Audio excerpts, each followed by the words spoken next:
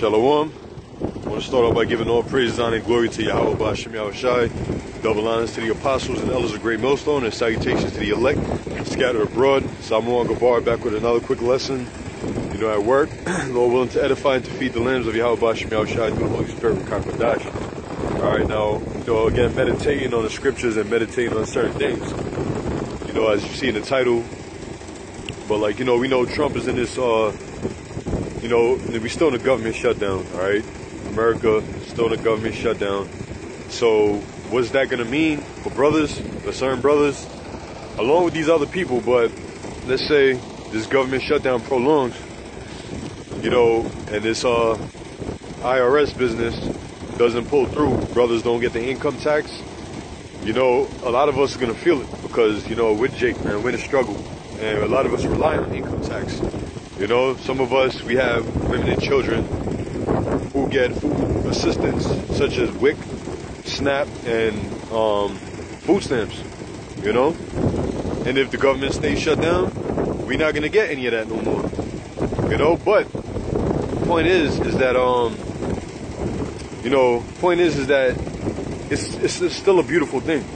It's still a beautiful thing because 2/3 are going to feel it more than we're going to feel it.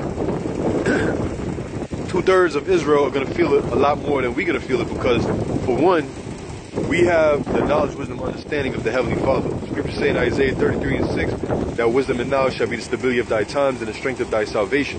So that's the advantage that we have over 2/3. And furthermore, when we see these things happening, we should pray more and ask the Heavenly Father to speed it up and make things even worse because we know that these things have to happen.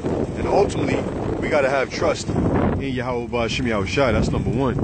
All right? That's number one. Having trust in the Lord that He's going to provide for us. This is Isaiah 65:13. It says, therefore, thus saith the Lord God, Yahweh B'Hashem Yahushai, behold, my servants shall eat, but ye shall be hungry. All right? Now the Lord said, my servants are going to eat, but ye shall be hungry. Who's that he? Who's that ye? All right, 2/3 are going to be hungry, man. These other nations are going to be hungry. But the servants of the Lord, which you brothers who believe you're serving the Lord, you got to remember that the Lord said you're going to eat. If you consider, if we consider ourselves serving Yahweh B'Hashem Yahushai and call ourselves the hopeful elect, Lord willing, then we got to trust that the Lord said that we're going to eat, man. So if this government shutdown, prolongs and we don't get tax money and then we start struggling for a while, that's okay because the scriptures say that we shall be tried, man, as gold is in the fire. And then the scripture also say in Revelation 3 that we shall be tried 10 days, man.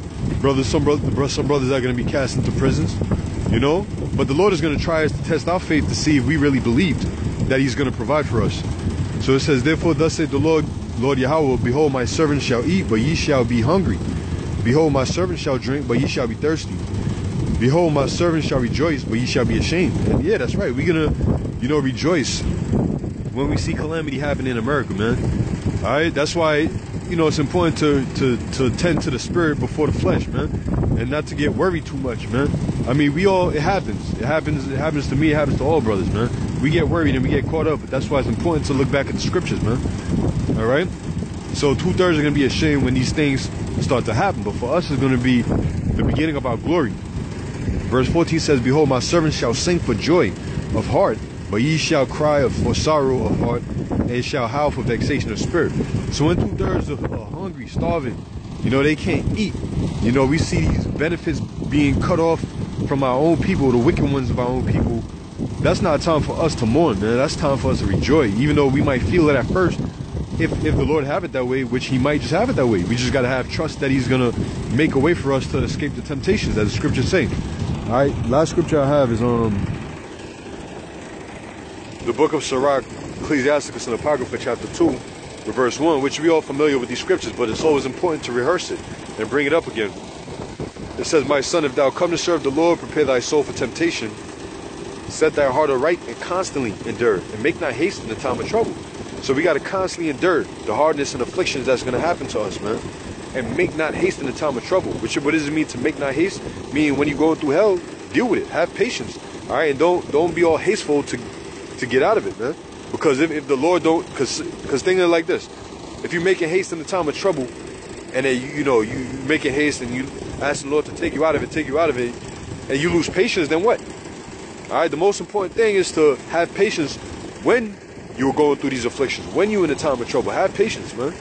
You know, I'm telling myself this more than I'm telling you brothers, man. Have patience when we are brought through hell, man. It says, cleave unto him and depart not away, that thou mayest be increased at thy last end. Alright, don't depart. Whatsoever is brought upon thee, take cheerfully, and be patient when thou art changed to low estate. For gold is tried in the fire, and acceptable men in the furnace of adversity. Alright, so the Lord is putting us through trials and tribulations to make us pure fire. Alright, because remember, to make us pure gold. You got gold and you got stubble. Alright, both go through the fire, but only one comes out as glory. Alright, glorious. I'm going to jump to verse 10 and I'm going to end it. Look at the generations of old and see, did ever any trust in the Lord and was confounded? The answer is no. Or did any abide in his fear and was forsaken? The answer is no. Or whom did he ever despise that call upon him? The answer is none. The Lord is going to look out for you, man. He's going to look out for all of us as long as we put our trust in him. That's what it's all about. It's about faith. You got to believe that the Lord is going to do things for you, man. Ultimately, you got to believe that the Lord is going to deliver you from Jacob's trouble. All right?